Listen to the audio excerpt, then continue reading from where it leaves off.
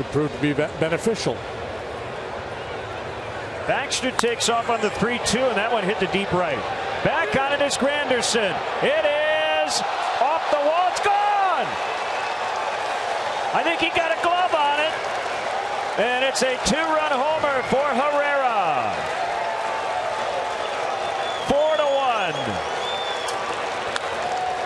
How about Jonathan Herrera getting a chance to start here on back-to-back days and really making it pay off? Had a nice game yesterday and a huge part of it here this afternoon.